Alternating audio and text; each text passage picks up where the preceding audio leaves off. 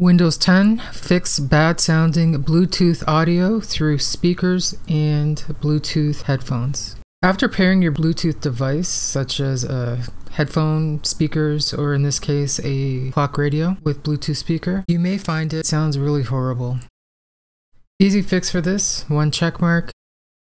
On your keyboard, hold the Windows key, click the letter R. In the Run window, type in Control Printers. Click OK.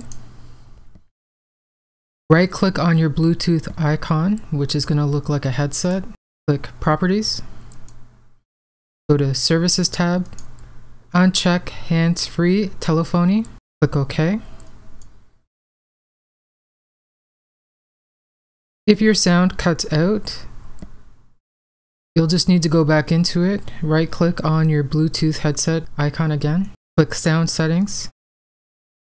Set your device back to default. And you should start hearing audio again, which is much clearer. Okay. If you don't want to set it as your default device and you just want to listen to it, you can just click on your speaker icon, usually in the bottom right corner by your clock. Just left click on that, and there's an arrow. So right now it's showing the default or the current audio device. Click the arrow and choose your Bluetooth device. You should now have much better audio quality through your Bluetooth device. Thank you for watching, and please subscribe.